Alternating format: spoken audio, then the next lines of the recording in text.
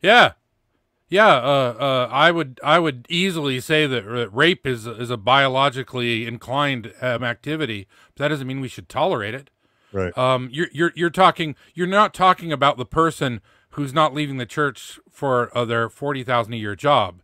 You're talking about people in the upper crust, and fuck those guys. Like, like, yeah, we're greedy, we're selfish, we're louts. Human beings have a lot of evil inside of us, but to use that as, I was just a dentist, and my boat needed to be paid for, right? There's certain things we need to overcome, and there's certain things we need to deal with, and understanding why your mother has trouble talking to you is different than making an excuse for people who make lots of money, right?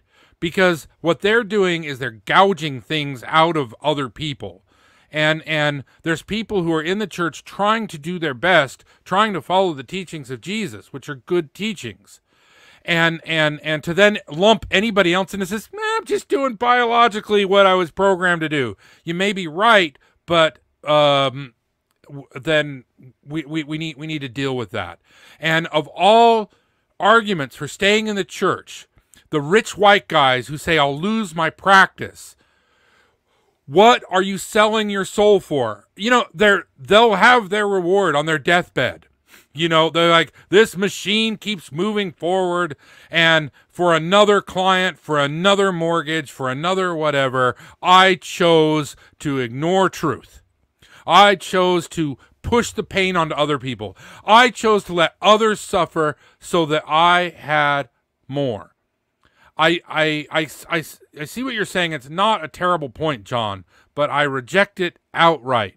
We still have to fight for what's right. That doesn't mean we can't have empathy. And I do have a little bit of empathy for people who are part of an organization and part of a church and part of a way. But if you're saying, I don't believe this religion, but I will lose my clients if I leave, fuck you. I don't give a shit. People have paid the price dearly to leave the church.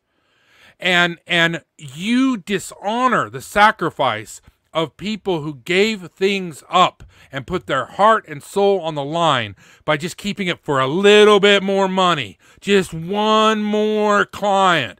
Just one more fucking trust fund. And then I'll be done. That's why the world's burning. That's why we live in a shithole. It's because of people like that. So this has nothing to do with Mormonism. This is just standard assholery. Mormonism has nothing to do with rich dicks taking advantage of the rest of us. So I'll put this aside because it doesn't have anything to do with what we're talking about.